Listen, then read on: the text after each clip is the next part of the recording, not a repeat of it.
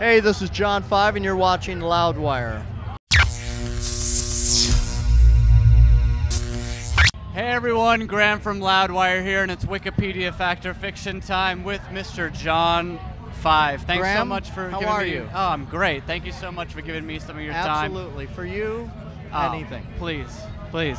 So, I went through your Wikipedia pages, Yes. pulled out a bunch of stuff. Yes. You'll prove if it's right or wrong. Yeah, yes? there's a lot of stuff on there. Really? Yeah. All right, well, we'll see if I caught it then. Okay. First of all, because they do get this wrong sometimes, your name, John William Lowry, born in Grosse Pointe, Michigan. That is correct. That's correct. Okay, very good. You first started playing guitar at the age of 7 after watching Buck Owens and Roy Clark's TV show Hee Haw with your dad. That is partially correct. I would Okay. watch Hee Haw all the time, and there's a cool story behind this. I saw this little boy playing banjo, and he won the banjo competition in 1976, and this is on Hee Haw, and so I'm watching this, and he's playing with Roy Clark, and I'm like, oh my God, this kid's amazing, and he's amazing. So, you know, after I was looking at all the porn in the hotel room, you know, like going through the internet and all that stuff, I was like, hey, I wonder if this clip is on YouTube of this young kid. And sure enough, I think his name was Jimmy Henley, and I put it in, and sure enough, there it was. And I said to myself, that's the clip that made me play guitar. That's what made me pick up. And even back then, when I was so young, I was like, I don't, know of any cool guys playing banjo getting girls, so even at that young age, so that's why I play guitar. But yeah, it's from Hee Haw. Yeah, better playing the guitar than the banjo for the ladies, yeah. I would assume. Depends what part of the country you're in, maybe. It says your parents supported your playing as long as it did not interfere with your education, and they accompanied you to bars when you would play during the evening growing up. Yeah, I would. Yeah. The deal was, that is correct. The deal was, as long as I got up for school the next day, because you would usually play at like midnight or something like that. But funny story, I was in the this is horrible, but I was in this band called Vampirilla. Pretty cool name. Not bad, not bad. And these guys, they were like mid-20s, and they all had jet black hair down to their waist, and it was rad looking. And I went to like a prep school, and I had like, just total preppy looking, but I could play all the songs. So they got me in the band, but they made me wear a wig. They made you wear a wig when you They made me wear a jet black, long-haired wig, and it was hilarious. I still have pictures of it. It's amazing. Any footage of that on YouTube? I hope not. Said you started your career as a session guitarist, moving to Los Angeles from Michigan at age 17.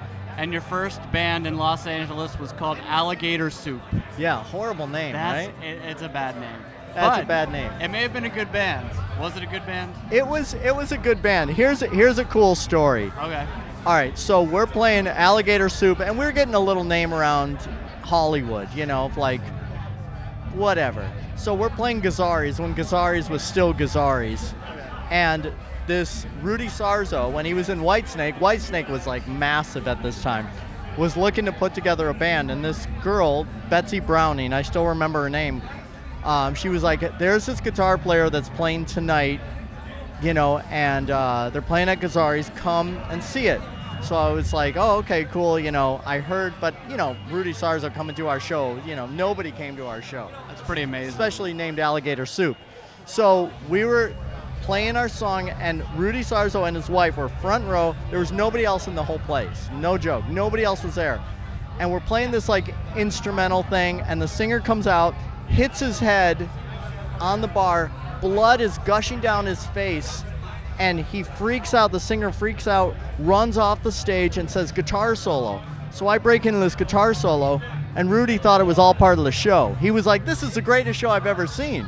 So then, he took me out to breakfast, and that's when he asked me to be in a band with him. So if it wasn't for the singer bashing his head in, you may have never really hooked up with Rudy Sarzo. Maybe not. He may have not heard that guitar solo. Yeah, he thought it was all part of the show. Isn't that great? That's killer. Awesome. Is this too long? No. Okay, Talk good. for as long good. as you want. It's Okay, all good. because I've seen this before, and they're like, "Yep, that's true." Well, see, that's not fun when they just go, "Yep." The stories are what make it good. Yeah. In '96, you went to your first audition with Marilyn Manson, but narrowly missed out because you were late. Actually, that's false. That's fiction. Very That good. is fiction. But I have a story. So I loved Marilyn Manson, Sure. and this is when they were doing Antichrist Superstar, like right in between Antichrist and Mechanical Animals, maybe Antichrist. So I heard they were looking for a guitar player, and I just called the studio that I heard they were in New Orleans, and I said, "Are you guys looking for a guitar player?" And they said, "We found somebody," and hung up the phone. That's So it? so that's how it happened. Wow, so there was no audition in the first place, really? No. So I just called cold, and then I was playing with Halford and David Lee Roth, and with Halford, it was, I think we were on Nothing Records, Trent Reznor's. Yeah. So they said, "Oh, Manson was looking for a guitar player." And then that's how that all came together. Okay, so good to clear that up. Yeah. Speaking of the band too, Voyeurs. The album produced one video made by gay porn director Shishi LaRue for the single "I Am a Pig." It featured some S&M scenes and was not very widely broadcast, but contrary to what many people think, it was not banned by MTV. Let me tell you. Please do. That shoot, when you're like masturbating, Sure. and you're like fantasizing about like crazy shit that like you're thinking that could never happen. That's what happened at this shoot, at this video shoot. It was insane. It was the craziest thing that ever happened. It was so rad. I still fantasize about that. Wow. It was crazy because there were so many like porn stars and the girls and I was like, oh my god.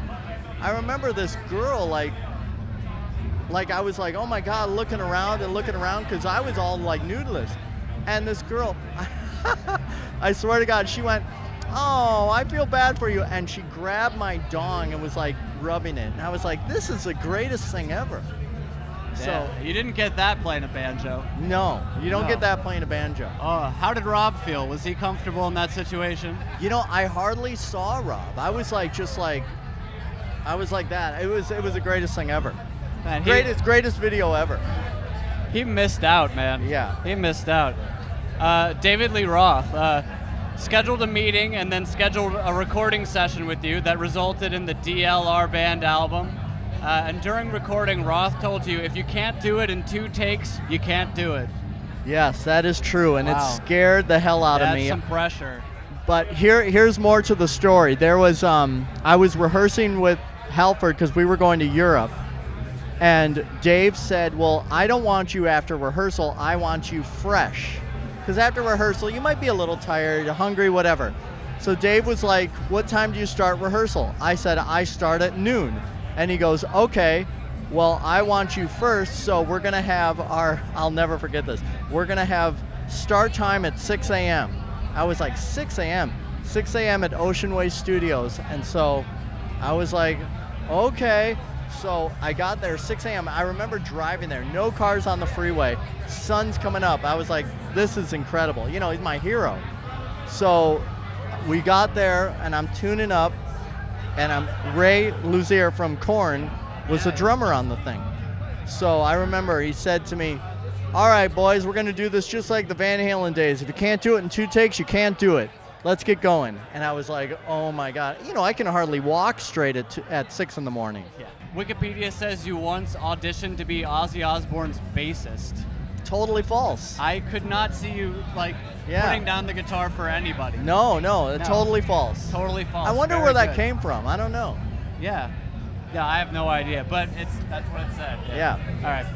After Marilyn Manson guitarist Zim Zum was dismissed from the band, you received a call from Manson's manager asking if you'd like to meet him for lunch. At the meeting, Manson asked you to join the band. You accepted, and Manson gave you the name John 5 right then and there on the spot.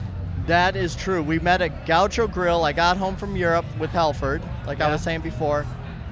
And I didn't even audition, you know. He just asked me to be in the band.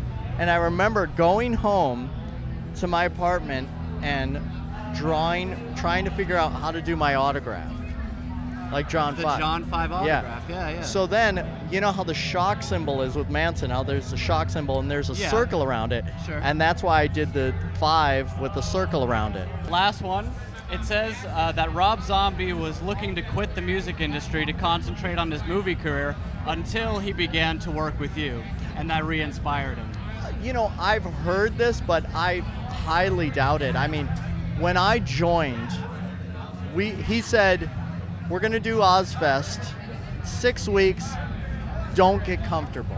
You know, it's only 6 weeks, I'm going to be making movies, don't get comfortable.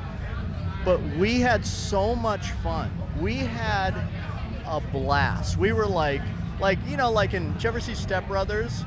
Oh, sure. Where they finally like become friends and they're like, you want to do karate in the garage? Did we just become best friends? It was like that. Yeah. And we just, you know, it's been 12, 13 years now. So it's been the longest 6 weeks and the best 6 weeks of my life. Very good. John, thank you so much for giving me your time today, man. Absolutely. I appreciate it so much. Make sure Graham, you go out there. That's right. My pleasure. Make sure you go out there and get the new record, Seasons of the Witch, from John 5 right now, and see him with Rob Zombie from here until the 6 weeks is finally over. Let's hope it doesn't end soon. Thank you, man.